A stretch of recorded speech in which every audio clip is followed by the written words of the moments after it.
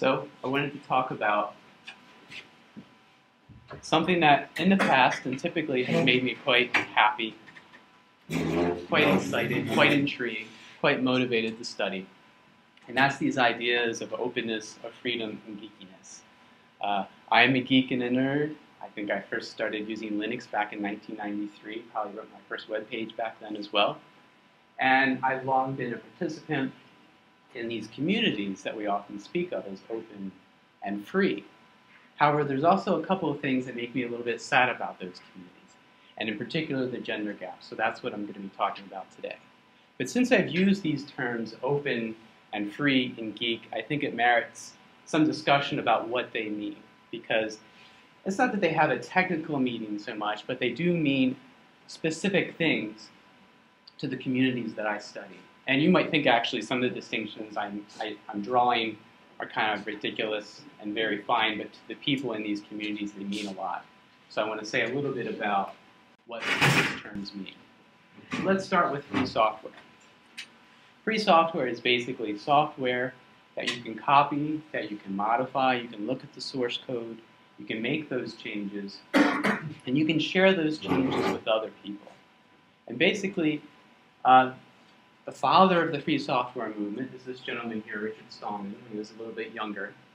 And in the 80s, at the MIT Lab for Computer Science, where I once worked, and we would sometimes talk to one another in the hallway, he was sort of the hacker exemplar, sleeping in the lab for days on end, just coding. He's written a number of really important pieces of software, one of which is called the Emacs text editor, and among hackers, it has a lot of cred.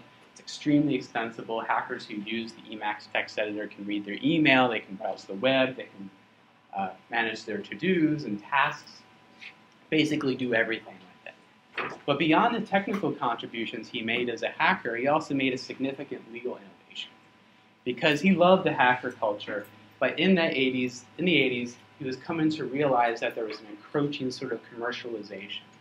People were going off to start software companies and taking their code with them.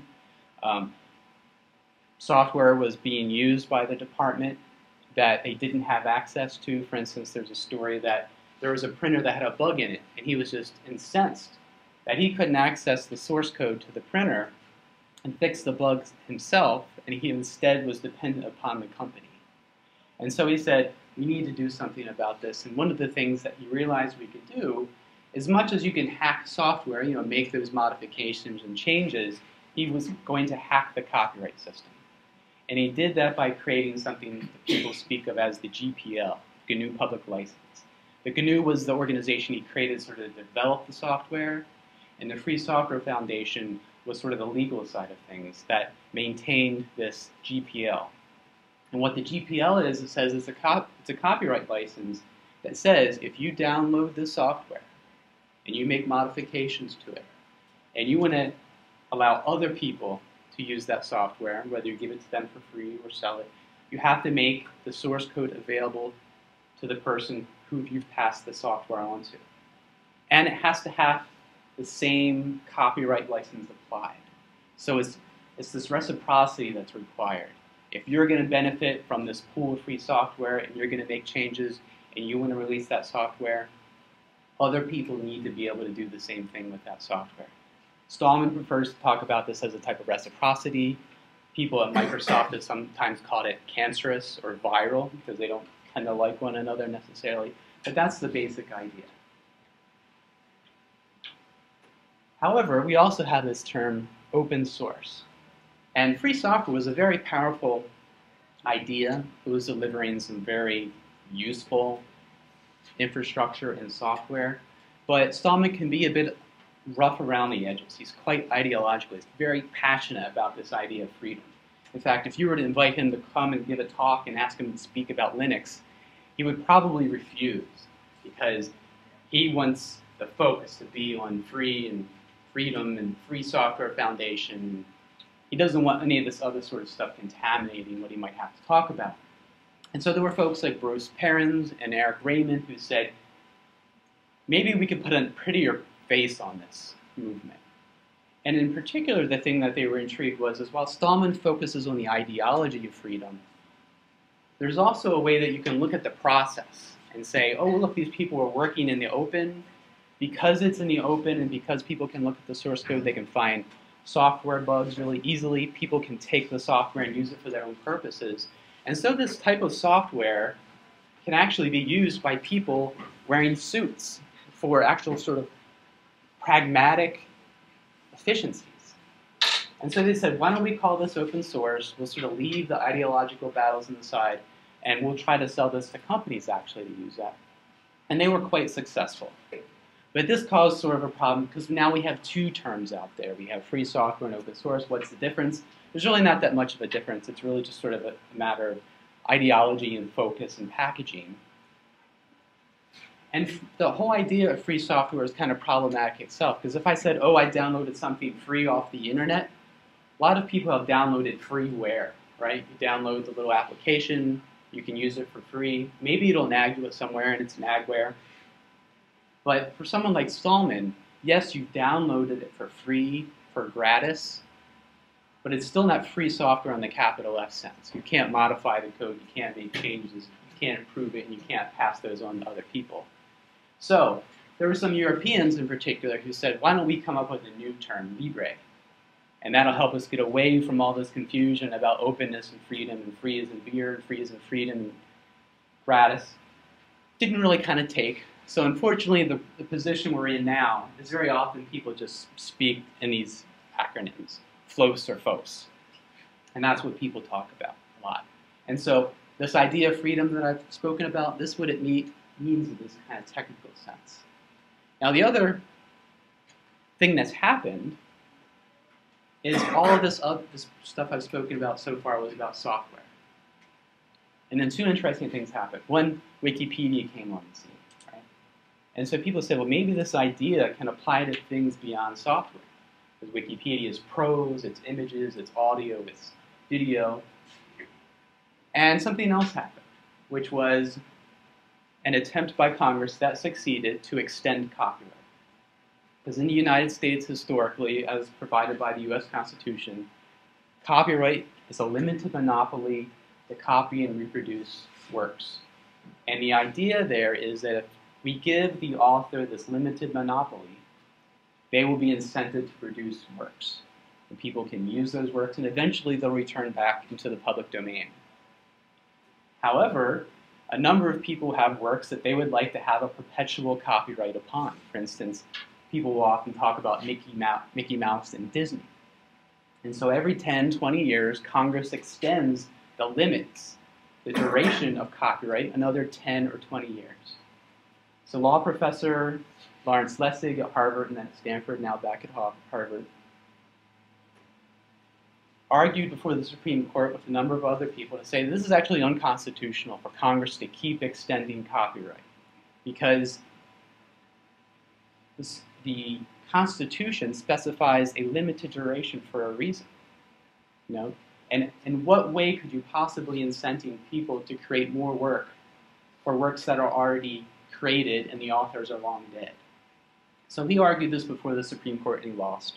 The Supreme Court said, this is within Congress's purview. If they want to keep extending copyright every 20 years, that's their business. And so what Lessig did is he said, maybe I can learn a lesson from Stallman.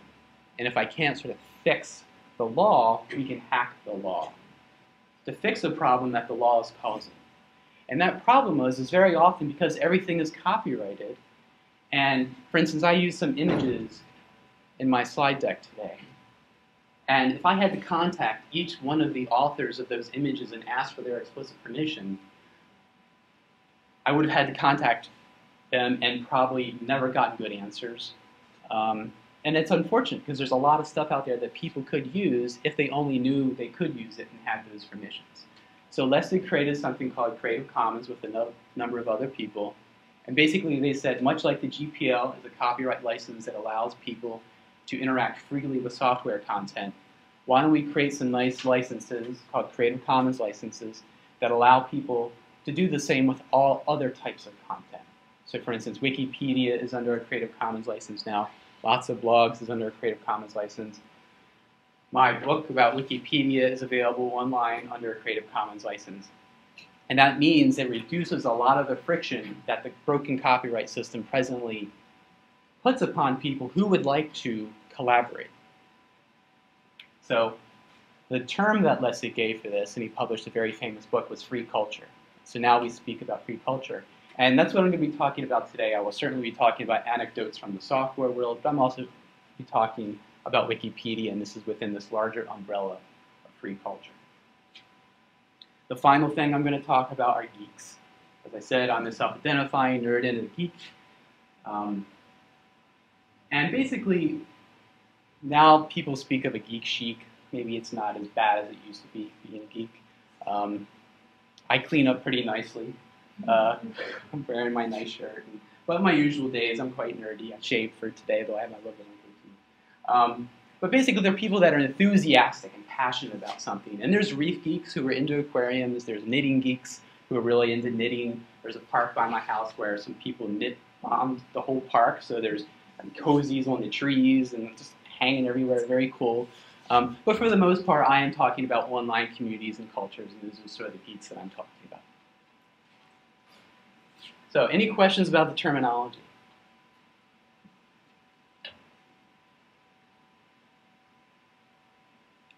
Okay, so let me return to my earlier point. I wrote a book about Wikipedia. I was very fond of Wikipedia, though I think it has some problems and challenges.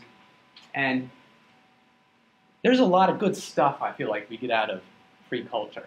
So for instance, if you haven't used these things yourself, directly and personally, Linux and Apache, has anyone ever used Linux? Okay, a couple people, Apache, okay, that's good. So even if you haven't used it directly, you have used it indirectly when you're browsing the web, because a lot of the web servers online use this software. I think the web is part of the free culture movement. The web browsers you use most likely have, if they're not completely free software, they have free software components within them. And Wikipedia, which I can easily waste a lot of time on, as many of you perhaps can, all this good stuff that I really appreciate having access to. So that's a good thing. However, when I started looking at this phenomenon, a lot of people, when they talked about free software and open source, they tended to focus upon the licenses. And I've talked about those licenses. It's important to understand. But I was also interested in these communities from a community sort of sociological perspective. Like, what does it mean for a community to be open? I'm going to talk about that. And so, you know, at first glance at least, I think we can say I really like these communities because you can look at the mailing lists and the archives and join the mailing lists and read their wikis, join the groups, make contributions. It's not as if there's these horrible barriers that are impenetrable. And so I think that's a good thing and I enjoy it. Typically the communities are meritocratic.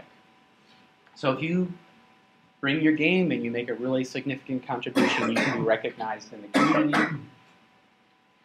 Even more interestingly, if the community dynamics are not to your liking, like if you think there's a jerk that's heading up the community or you think the community is really uncivil, you can take the thing that they're working on and fork it and take it somewhere else and create your own community working on the same thing. So for example, has anyone ever heard of Citizendium? Just a few people. One of the disaffected co-founders of Wikipedia, Larry Sanger, actually said, I think the culture of Wikipedia has become overly anarchistic. And there's a lot of crazies kind of running the place. And I'm going to go and create an alternative encyclopedia using some of the content from Wikipedia, but make a couple of changes. For instance, I'm going to require everyone to use their real name. I'm going to have everyone defer to the authority of experts, people with PhDs. And he tried to create an alternative to Wikipedia called Citizendium that wasn't terribly successful. It's kind of interesting to talk about why it wasn't successful. But this, too, is a good sort of social phenomena related to these communities.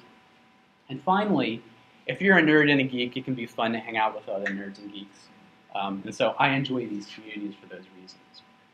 However, I think, and what I'm going to talk about today, there's some things that I've come to lament about these communities. And first and foremost, just some basic numbers, I think the gender gap, the fact that there are so few women in these communities. So for example, and these figures differ depending on when you look in the West or in the United States. But if you look at the number of women participating in computing-related professional fields. It's around 27%. And it was higher in the 80s. It was actually up in the 30%, like 35, 36%, but now it's about 27%. And you could say, and that's unfortunate, we would like to have more parity. However, the thing that really sort of puzzled me is when, well, if we take that computing culture and we add all this really good stuff on top of it, freedom and openness and meritocracy and geeks and nerds, this number would probably go up, right? Wrong. It drops precipitously, right? And so among free and open source software developers, we're talking like 1% women contributors.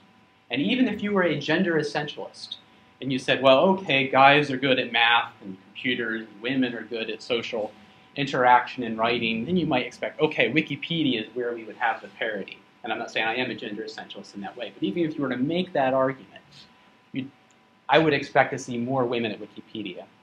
And in fact, again, depending on the survey, we're talking about 9% to 13%. So that's my puzzle, that's my quandary that I'm going to talk about today. And I want to mention a couple of other ideas because I think it's related to the problem in the free culture world. But I don't want to say that these problems are unique to the free culture world. I'm going to talk briefly about what I mean when I say androcentrism, sexism, and misogyny.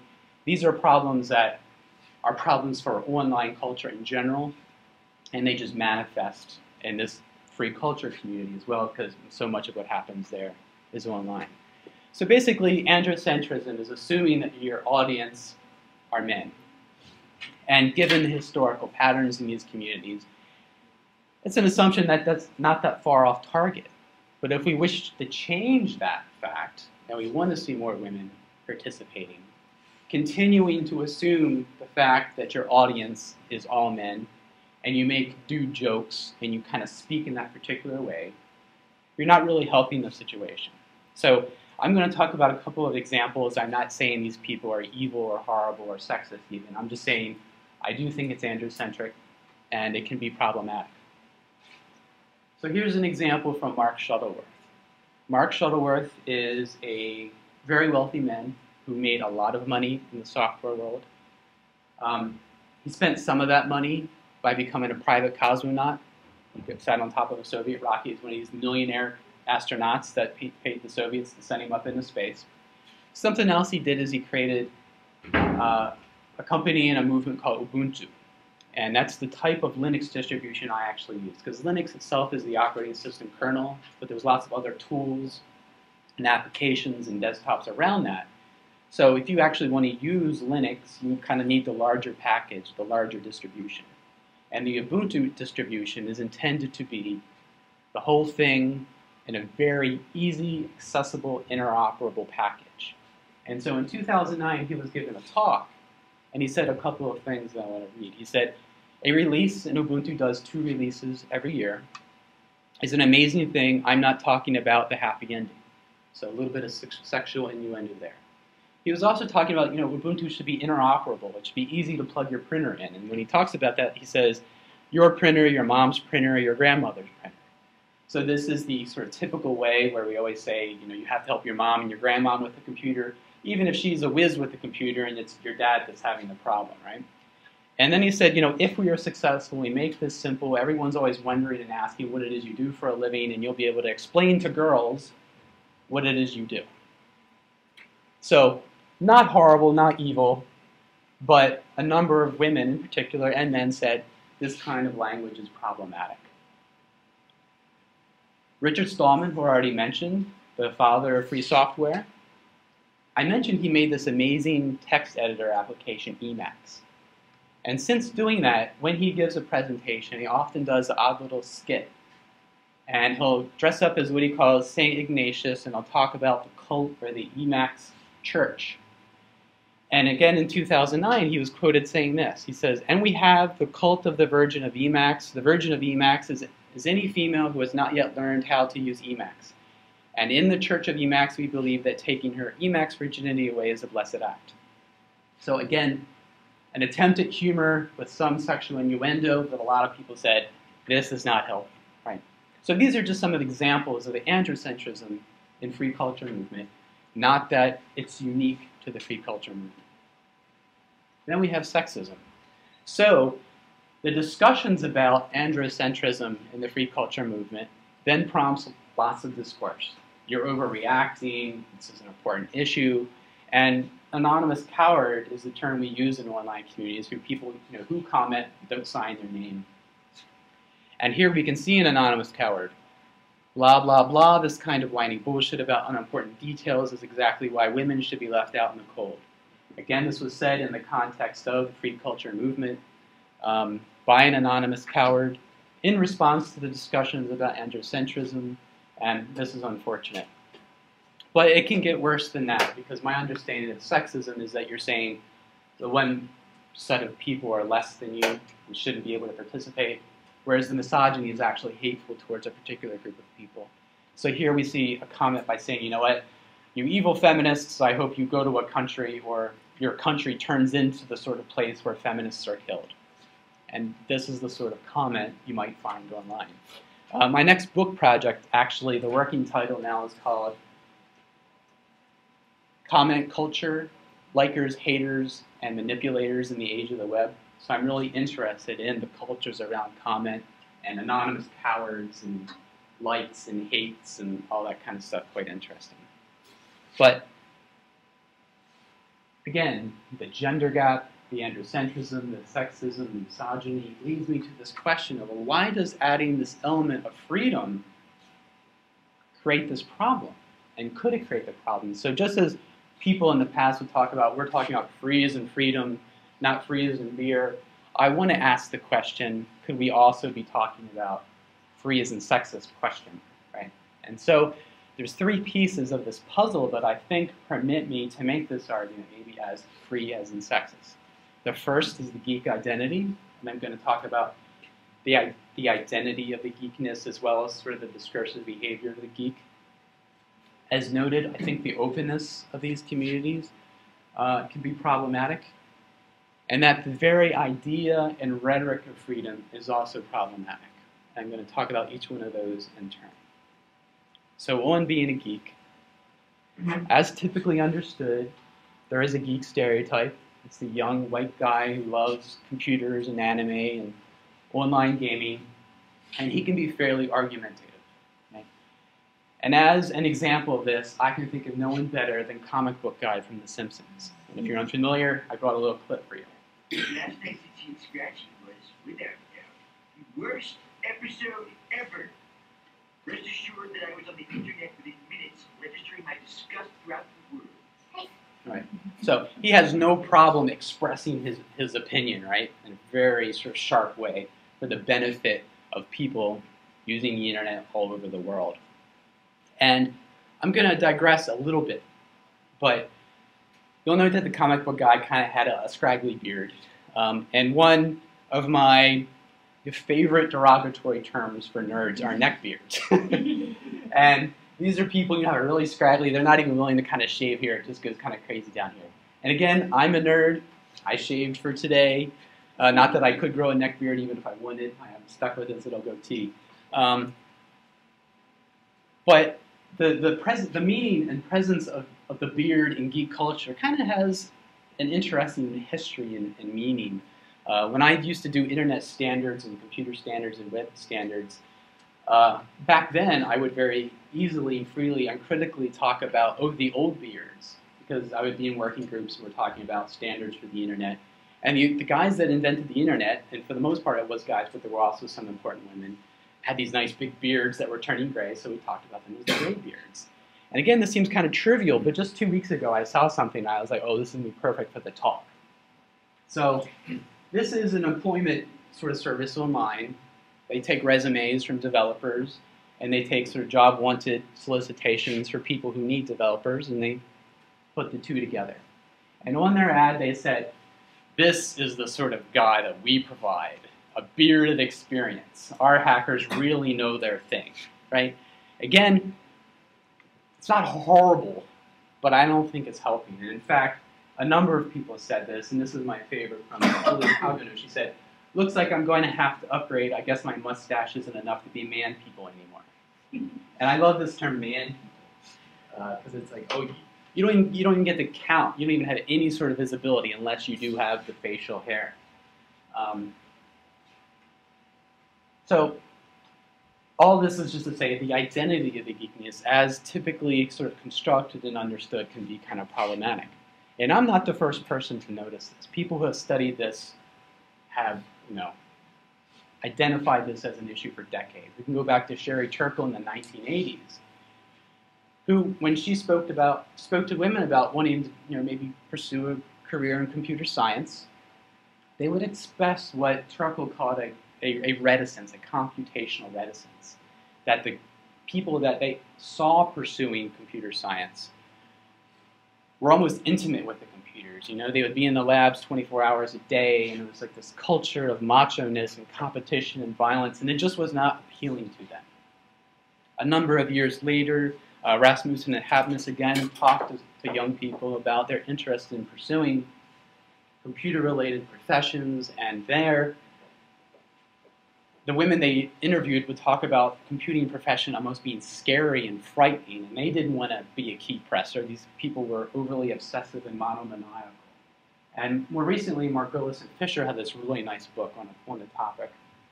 And when they would survey young people, both men and women, they found that a lot of people found computer science to be insular and isolating, and 2/3 of the women expressed a disinterest. Say that's kind of alienating, as well as 1/3 of the men. So a lot of the characterizations I'm making today, you can find both men and women holding those opinions and feelings about geek identity and geek culture and computer culture. It's just that more women tend to feel that way, and I think women are more especially alienated from some of this behavior. And a study really quite recently on this, so interesting. So it was an experimental study, and they'd have people come into a classroom, much like this one, and they would survey them about their career interests and ask them, would you be interested in pursuing a career in computer science or in computers? And when they included a couple of Star Trek posters on the wall, it significantly depressed the expressed interest of young women in pursuing computing-related professions.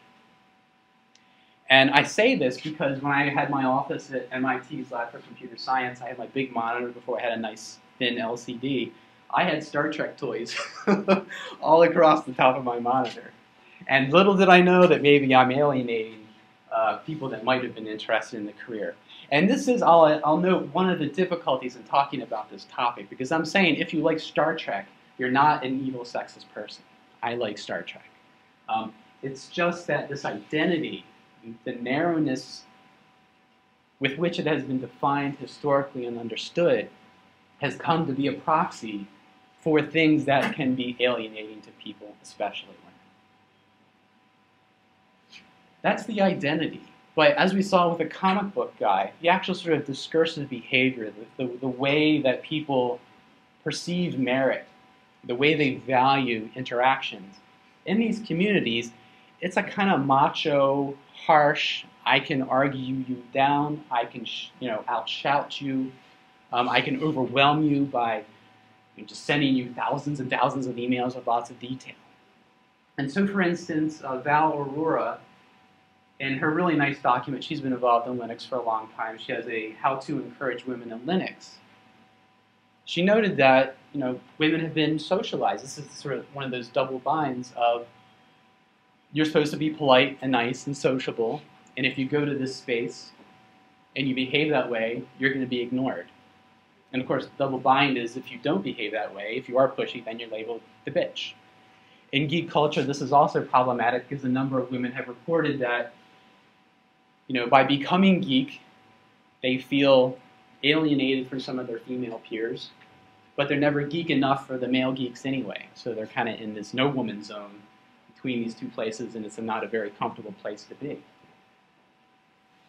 Similarly, while Wikipedia is focused on prose and not code, I think that culture of argumentation, of being super focused and detailed, and just overwhelming someone with your own speech is quite common in Wikipedia, and it's been characterized in this way as fighty. And again, to give you an example of this, I'm going to show another clip from The Simpsons.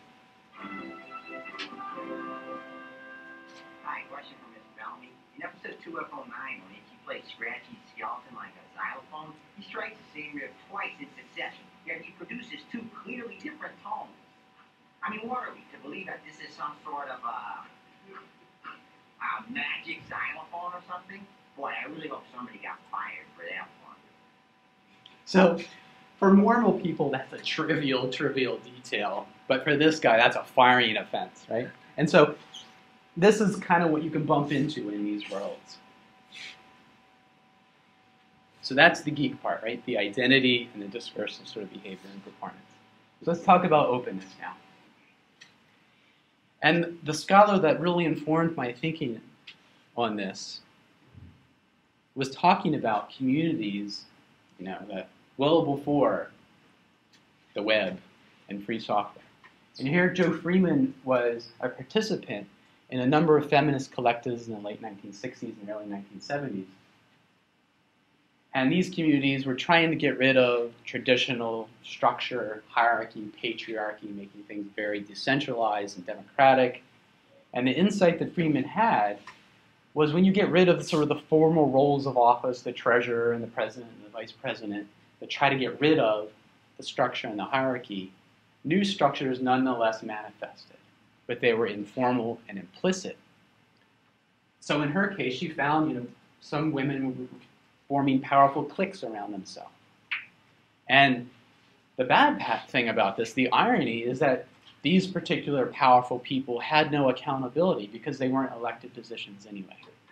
And she characterized this as the tyranny of structurelessness. And so when I think about openness, we should take that way of thinking and bring it to the current scenario, in that when we say a community is open, it's open to everyone, some of the people that we're also being open to are what in the computing and free culture movement we'll talk about as toxic people, poison apples, bad apples, prima donnas. And here again I'm quoting Valerie, who's saying, if you had a group with 9 really helpful, friendly, welcoming people, but you still have that one obnoxious jerk, you're going to chase people away. And you just have to sort of appreciate that. And maybe there's things we can do about that. Carla Schroeder, another prominent woman, she was the editor of Linux publication, noted again, even if you have this brilliant person, and in the tech discourse we talk about this as the prima donna, you have this typically guy on your staff or in your community who can just outcode anyone 9 ways to Sunday, but he's a real jerk.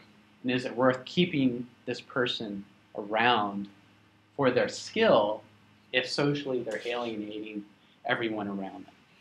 So this is the problem. And the thing even with the poison people, the toxic people, the bad apples, is at least they mean well.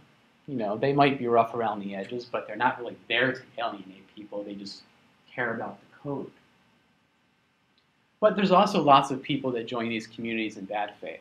There's trolls, there's anonymous cowards. So for example, again, here's some quotes from anonymous cowards about discussions resulting from the instances of androcentrism. Look at me, I'm an attention whore, and the like. And something that Carla has noted, and I don't think this will be surprising to anyone really, is that women get targeted in special and icky ways just for being women. And again, this isn't unique to the free culture world. I think this is a feature of comment culture online today. And just to give you an example, it doesn't seem to matter what is being argued about. If there's a woman involved, they're going to go for her appearance or her sexual history. That's just where the conversation goes, it seems, no matter what. When I published my book about Wikipedia, generally I was quite favorable of Wikipedia. That was trying to be scholarly and frame it in historical context. But people, for instance, saw me as being in cahoots with the powers that be at Wikipedia. And there are discussion boards of Wikipedia haters, as there are discussion boards of haters for everything pretty much out there, where they just kind of stalk people and publish lots of details about people. And so as sort of an attack on me for being nice to Wikipedia, they found pictures of me and put them in these comic book kind of panels and put pictures of penises all around me that were actually sourced from Wikimedia Commons. So they were free culture penises. and implied that I was homosexual, and as if that was an attack.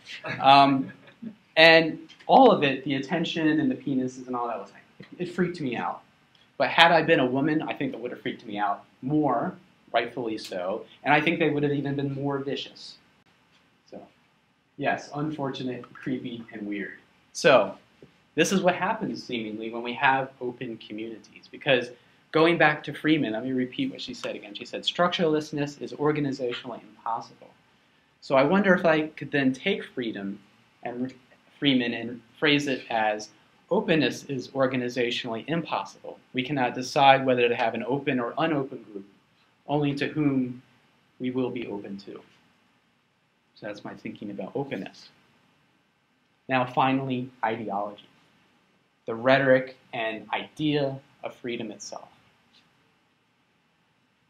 So again, stupid comment, and the scholar here that really influenced me is Susan Herring. And she's been studying online communities and the discourse on mailing lists from the 90s for a long time now. And well before free culture was really in anyone's mind, she found this really interesting phenomena that men typically dominated the conversation, they just roll over other people. And if anyone said, dude, calm down, maybe be a little kinder in your comments, these guys would puff up and say, how dare you say that to me? The internet is all about free speech and you're trying to censor me. And so Herring characterized this as a sort of adversarial sort of conception of freedom, where their notion of freedom was really about enforcing this idea of the primacy of free speech, and a very sort of libertarian notion of free speech. And if you weren't really willing to come and to do battle, you were thought to be not really worthwhile, and they could just flame you into oblivion, and hopefully you would leave. And what she said in 1994, like when I read this, I was like, oh, this is so amazingly perfect. She said this anarchic self-determination and vigorous debate ethic is remarkably preserved in 1994. And I thought, wow, free software 20 years later, that's kind of what it's all about, is freedom. Freedom, freedom, freedom. Free as in freedom. And so, just to give you an example of how this notion of freedom and sort of this libertarian ethic exists and continues today, I want to talk about some of the founders of free culture, some really prominent people. And I really appreciate what all of these men have done. I have personally benefited from everything, in many ways, from their significant contributions. And I'm not saying that these men are necessarily sexist, I'm certainly not. But I am saying you can see this thread of this particular value of a very vigorous, discursive sort of valuation of freedom. So first, of course, we have Stalin, free as in freedom. If you're wondering what he's wearing his St. Ignatius hat. He's doing his cult of Emacs shtick up on stage. And he's a very different creature politically from some of the other people I'm going to talk about. But nonetheless, there's this idea of freedom. Eric Raymond, gentleman here, he's one of the guys that actually came along and said, maybe we need open source. But Raymond politically, philosophically, is very classical American libertarianism. His blog is entitled Armed and Dangerous because he's both very strongly heartfelt libertarian, but also a Second Amendment gun rights sort of person. It's a very sort of classical American in that sense. We also have Mark Shuttleworth, who I mentioned, who started the Ubuntu distribution. And he too, if you look into sort of the things that influenced him, he'll say, I was quite influenced and fond of Adam Smith's Invisible Hand and Ayn Rand's Heroic Man. Indeed, Ayn Rand's objectivism, this particular type of philosophy that some people have characterized as being very popular with teenage boys, and in fact, I fancied Ayn Rand when I was younger, very influential in internet culture. Similarly, Larry Sanger and Jimmy Wales, here Jimmy, the main founder of Wikipedia, met on an objectivist philosophy email list. And it said that he's named his daughter Kira after an Ayn Rand character. So there's nothing wrong with that. I'm just saying that this kind of approach to individualism, this sort of heroic, autonomous man who kind of forces and makes their way in the world and kind of out-argue anyone else, we can still see evidence of this in some of the important people within the movement.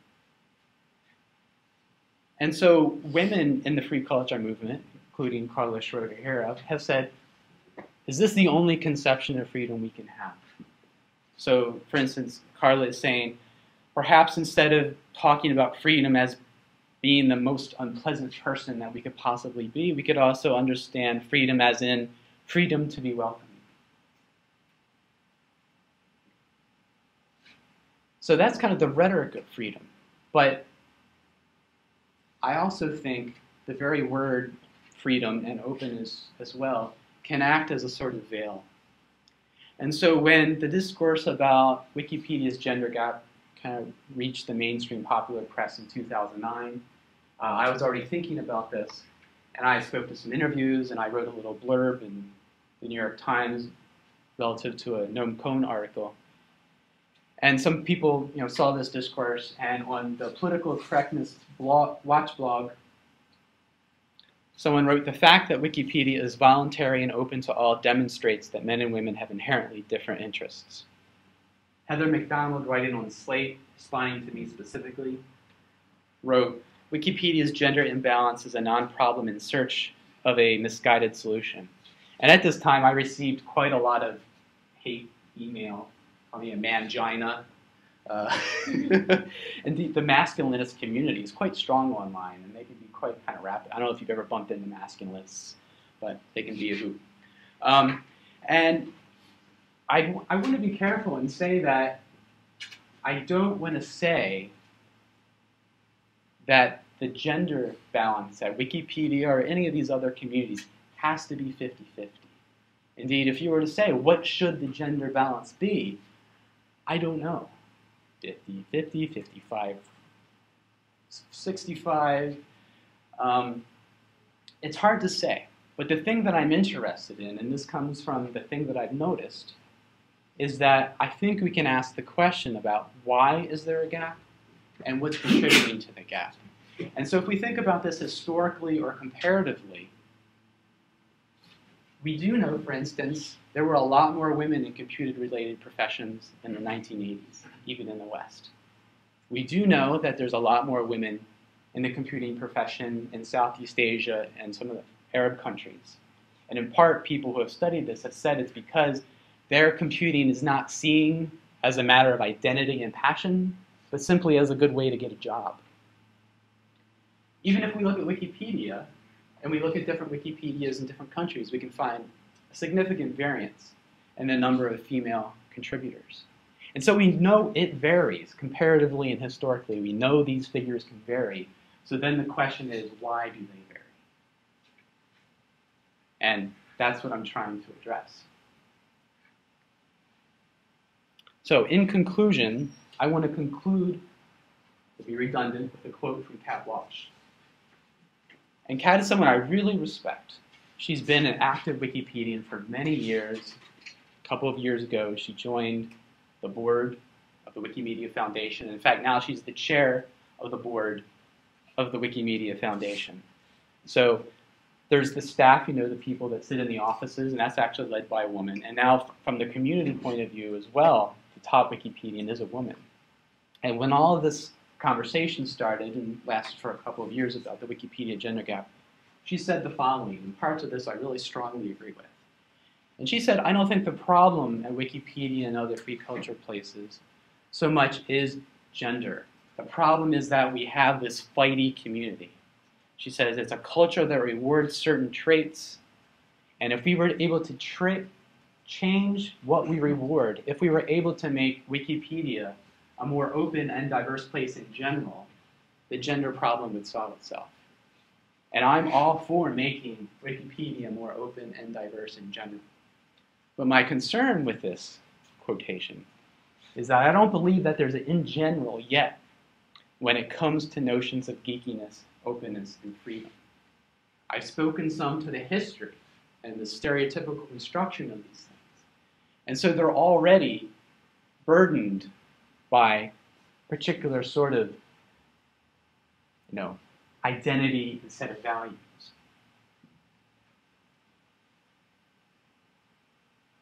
And there is no in general yet because the traditional geek identity and discursive style can be unappealing, as I mentioned. Open communities are especially difficult to problematic people, be they sort of clueless, androcentric mishaps, or sexist anonymous cowards, or scary misogynists. And the ideas of freedom and openness, as I just discussed, can be used to rationalize and excuse the gender gap and just say, it's just a matter of choice. The fact that women can join a community, there's no formal barrier, but the fact that there's somewhere there that's going to alienate her or freak her out, well, that's not our concern. It's free and it's open, so therefore this simply reflects a matter of personal choice. So hence what I think we should do on all of these points is that I do think gender needs to be an explicit point of the conversation. I don't think we can assume in general yet. I think we should continue to challenge and expand what it means to be a geek. And my favorite website for this is Geek Feminism. Some of the women I quote are very active there or started it. And there you can find, discussions about everything I've talked about. I mean, this is one of the big sources of the materials that I rely upon. And that I think communities need to be cognizant of the challenges of openness. So, for example, some of the things that people have been working on are, for instance, codes of conduct or community guidelines. So there's been a ridiculous amount of instances at conferences, both in the atheist world, in the geek world, in the fan world, and the free and open source culture world. Fortunately, I'm not aware of anything prominent happening in the Wikipedia world. But for example, at some technical conferences, men will give up and give presentations and basically have pornography on the slide or be making really crude jokes. And again, under that notion of, well, free speech, we're the conference organizers, but we don't control what the people on our panel say. The community, led by a lot of the women I've mentioned, have said, you know what, this is not cool. We don't have to take this anymore. So why don't we come up with some guidelines to say, we don't want explicit pornographic material in the presentations at the technical conference. And of course, some people said, oh, that's a violation of free speech. But for the most part, that argument seems not to be winning the day. People are turning towards saying, yeah, let's get rid of that. We don't need that. And if someone does that, we're going to boot them from the conference and not invite them back. And the Geek Feminism website is great, a more sort of specific advocacy organization that I'm quite fond of now, and I just joined the advisory board last week, actually, is the ADA initiative. And so, for instance, they're one of the groups that have been drafting some of the non-discriminatory boilerplate that conferences, technical conferences can use, and doing lots of other good work at the ADA initiative. So with that said, again, thank you for coming. Thank you for listening. And I welcome questions and conversation.